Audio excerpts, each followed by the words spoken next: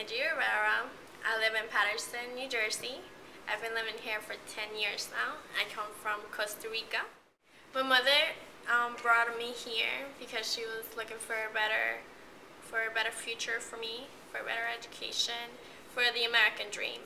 I found out that I was illegal when I was maybe in my junior year of high school, and I was starting applying for schools, and I felt really depressed. I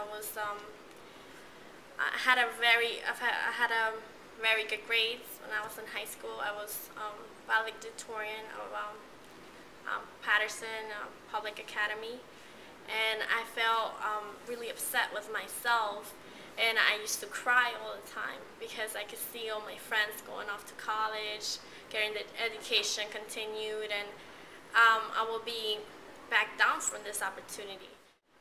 I actually just got my associates in science from Passaic County Community College last June, and I'm working towards my bachelor's, hopefully.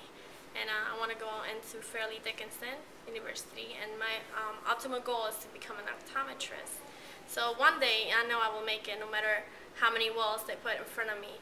I mostly had to pay all my Passaic County Community school, and I know I'm probably gonna continue doing that for my next 6 years that I have to go to, but I'm not gonna let them bully me anymore. I felt horrible when I was in high school, and I'm not gonna let it happen to me again.